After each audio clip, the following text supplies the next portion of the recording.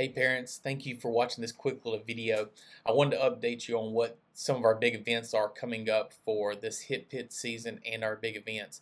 Starting off with August 7th is our parents meeting, which is coming up. But our launch for the Hit Pit will be August 14th, which is our draft night. It's kind of where we divide up our groups into teams, and each month we want to do something special for our students. So like September 4th, we want to do Loaded Tea, or October 30th, Flannel Fest. November 20th is Friendsgiving, and December 18th is our Christmas party.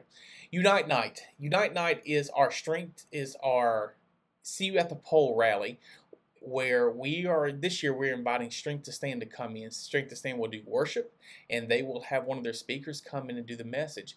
This will also help promote a organization or a mission that they have going on next year. So that's going to be at the end of September, and if you've ever been a part of this, you know it's a phenomenal time. January 18th through the 20th is going to be our winter retreat. This year we have gotten a cabin that's going to sleep around 40 people in all. This cabin is located kind of a little bit lower level, so hopefully we won't get snowed in if it does snow.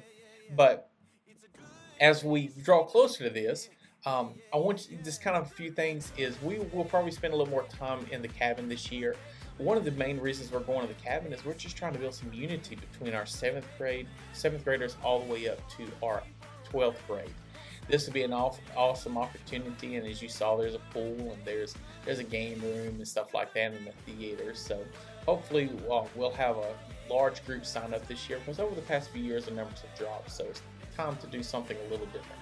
We know the winter retreat is always fun. A lot of great things always happen. And so it's also just a fun time from worship. Our beach retreat this year is going to be at the end of the school year, over the course of Memorial Day weekend. This year I'm thinking about doing just high school only on this beach retreat. If I do allow both of them, it'd be something just for our student ministry, because I know the next week I want to take our middle schoolers to Generate Camp, which is similar to Student Live Kids Camp, which is something our children's ministry does quite often. If we do this, it would be 6th through 8th. We would allow our 6th graders to come to kind of get integrated into what life is like into our student ministry. It's really game oriented and teams oriented, but it's a lot of late night activities and it's a lot of fun. But worship is always a huge factor in this, and so I think this would be a good way to start getting our younger students involved in how we do things around in the student ministry for Centerville Baptist. So that's through Generate Camp, and it's always phenomenal. Our last big event is the Montana mission trip. Just a couple of years ago, we went to New York, which was phenomenal. We took a good group.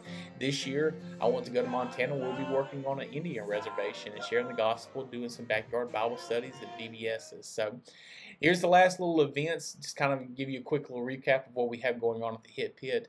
Make sure to watch it, and I'll send this out. Thank y'all.